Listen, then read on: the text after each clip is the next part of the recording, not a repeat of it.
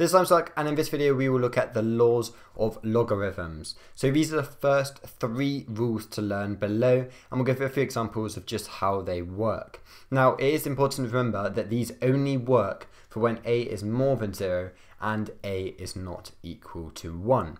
So for example, the first one here says that log a to the a, and that's the base there, that's the base there, and log base a is equal to 1. So for example, if we were to put log 64 to the 64 into a calculator, then that would equal 1.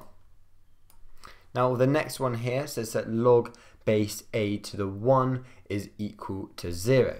Now an example of this, for example, if you were to use say 4 as a, then we go to log base 4 1, and that would be equal to 0.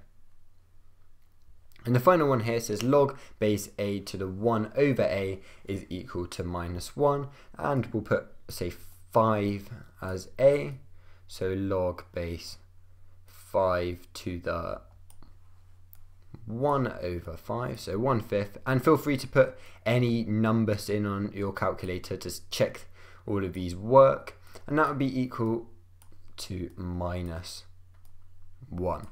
So those are the first 3 rules that you simply have to learn. So the next 3 rules you have to learn are slightly more complicated and slightly more used and will frequently come up. And I'll just go through each of them now. And the first one is log to the base a and then x times y is also equal to log to the base a x plus log to the base a y. So that's adding, can go to multiplication. Then the number 2 is just the opposite, and it's log to the base a of x divided by y can be equal to log to the base a to the x minus log to the base a to the y. And the final one includes power, so this was probably one of the most frequent ones, and this is log to the base a x to the power of k, and this just means that the k can go right to the front, so it's k times log to the base a to the x. But in order to put this into some context, we'll now look at a couple of questions. So the first one here includes a few things that we can do to it, and we just want to make it into one single logarithm. And the first thing we'll do is use the rule number 3, as we have, say that half here is k, then we can put half to the end and make it a power, which would make it log to the 4 to the half. And we can also see that as there is no base, you would just assume that it's 10, as all of them are 10 if they've got no base, unless it specifically gives a base. But if we do this, it will go to log 4 to the half, and then 4 to the half is going to be 2. So log 2. And then this is add. And then again, we've got the 2/3 there, so you can say that the 2/3 there is k, which would mean that the k would go up here. So log 27 to the 2/3, and that's equal to log 9. But again, this is where we can use another one of our rules, and now we're going to be looking at rule number 1, and this is log a to the x. So you can say that 2 is the x, and then y is the 9. So we're just going to do 2 times by 9, and that's going to be log 18. And that is our simplified answer for that one there. The second one here is slightly harder, as we have a little bit more going on, but we're going to start off by using this second rule here, as we have a minus, and they're both for the same base here. They've both got a base of 3, so that means we'll go log 3, and then we'll do some division, so x plus 2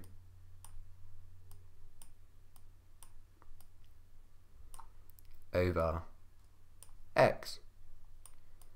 And then the second one, it doesn't really need simplified, because what we can simply do is just type it in our calculator and see what it equals, and it equals 1.893. Now this is rounded, so it's good to store this in your calculator for a little bit, as that's not entirely accurate. And then what we do here is, this is another rule, and I say it's left right is equal to middle. So if you write it out in this form with a logarithm on the left and then the single number on the right, I say that the left to the power of the right is equal to the middle. So that would mean that 3 to the 1.893 is equal to the middle, which is x plus 2 over x. And if you put this in your calculator, you know that this will equal 8. So therefore that's equal to that. And then we just have to simplify it. So if you times everything by x, we'll get 8x is equal to x plus 2. Therefore, 7x will be equal to 2.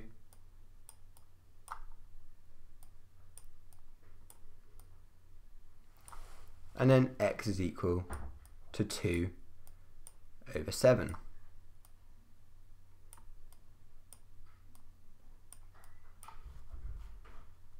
So the final question we've got here is 5 to the power of 3x minus 1 is equal to 2 to the power of x plus 3.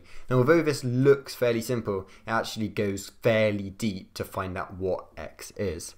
And the first thing that we're going to do, as this is logarithms, we're going to log both sides. So I'll just put a log there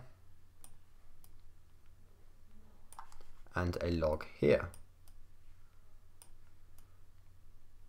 Now this means that we need to use our logarithms rules to get it the 3x minus 1 to the front. And this was the third rule, if you remember. So 3x minus 1 goes there, and then log 5.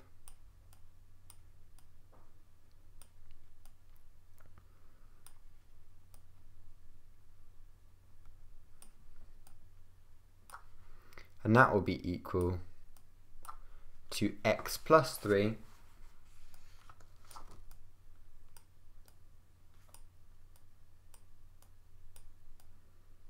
and then log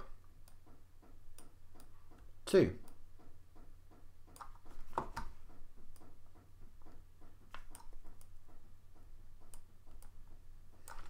And after this we can get the x's on one side. So if we get this here and go for 3x log 5,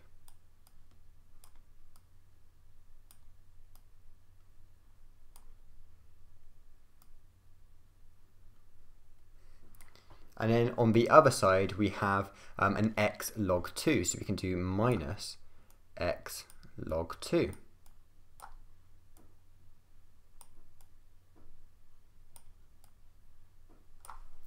And then that can equal the things that aren't logarithms, so 3 log 2 over this side,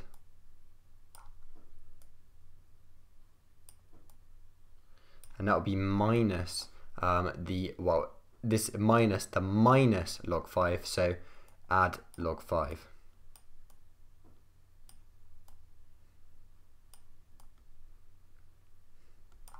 And that is equal there to the x here. Take the x out, and then 3 log 5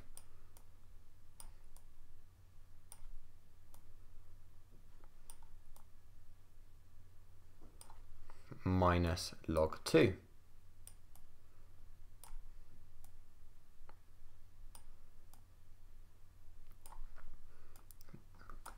Now, in order to work out x, therefore, x is equal to the 3 log 2 plus log 3, this, divided by this. And you type it in your calculator, and the 3 log 2 plus log 3 is equal to 1.602.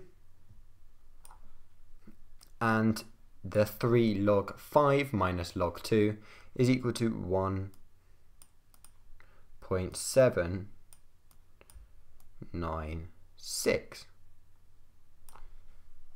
Type that in your calculator and you get the answer of 0.892. So there we are, that is logarithms, the law of logarithms concluded. Next video we'll start looking at a little bit more logarithms, including things like exponential graphs. But for now, see you soon and bye.